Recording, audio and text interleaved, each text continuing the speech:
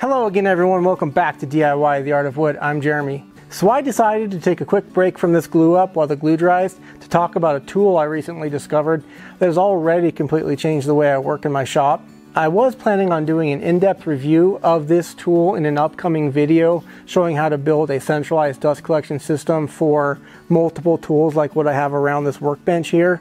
But it's such a fantastic tool and has already had such an impact on my work in the shop that I decided it needs a video all of its own. And that tool is this right here. It's called the iSocket Auto Switch from DGC Products, and what it does is it automates your dust collection system for you, and it does it at a very inexpensive price. This is the basic version. I think they have a couple other versions that have some additional features that are a little bit more money. This costs about $30, and I'll put a link in the description if you want to check that out for yourself. But for what it does for $30, it is outstanding. And the real catch there is the price. You can drop thousands of dollars on a big, fancy, elaborate, automated dust collection system in your shop, but most of us don't have the budget for that. For 30 bucks, you can accomplish the same results with your shop vac, and it's fantastic. And I'll show you how it works. So it's pretty simple. It's actually a pretty genius design. Just take it out of the box, take this black box here, plug it into an outlet. And you have two outlets on the front, one marked tool, one marked vac. Plug your miter saw or whatever you're going to be plugging into it into the one marked tool.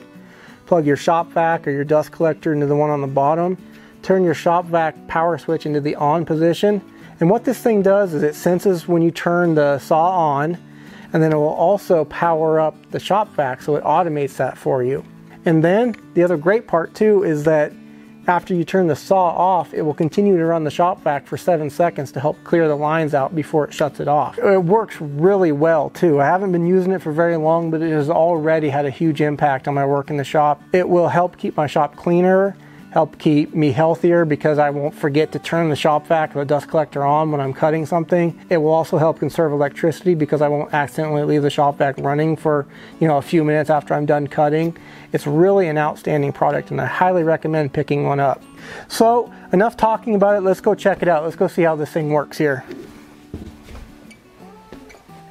Swing the camera around so I can get aimed properly.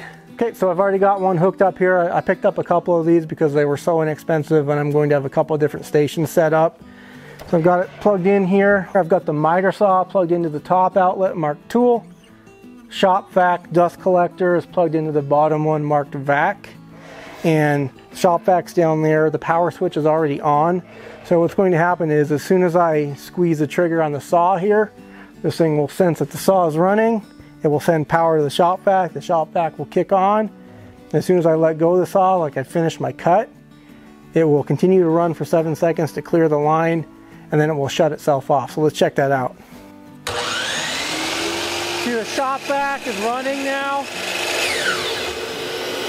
and now is continuing to run. And then after 7 seconds, it shuts off. No more having to remember to stoop down and turn this thing on. No more remembering to have to turn it off. I highly recommend picking one up for yourself. Again, I'll leave a link down in the description if you want to check one out. And I'll see you on the next video.